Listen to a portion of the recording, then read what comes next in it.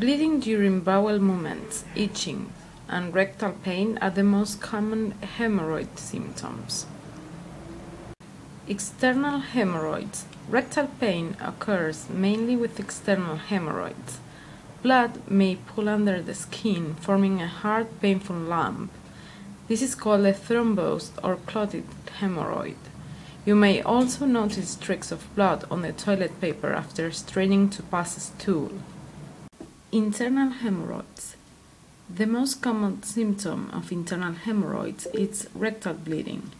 You may find bright red streaks of blood on the toilet paper or bright red blood in the toilet bowl after having a normal bowel movement. Blood also may be visible on the surface of the stool. Other symptoms of internal hemorrhoids may include itching. This is a frequent complaint because internal hemorrhoids often seep mucus, which can irritate the anal skin and cause itching. Skin irritation.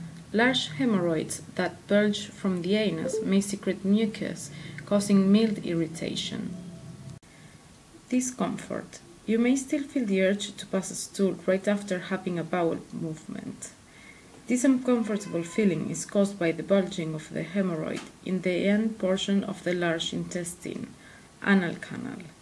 In general, the larger the hemorrhoid, the greater the discomfort. Pain. Most internal hemorrhoids are not painful, but large hemorrhoids that bulge from the anus may become painful if they swell and are squeezed by the muscles that control the anus.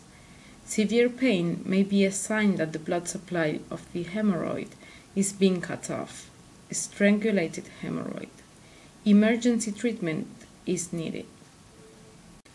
Rectal bleeding and pain and recent changes in bowel habits are also symptoms of colon, rectal, or anal cancer. People who have these symptoms, especially those aged 50 or older, or those with a family history of colon cancer,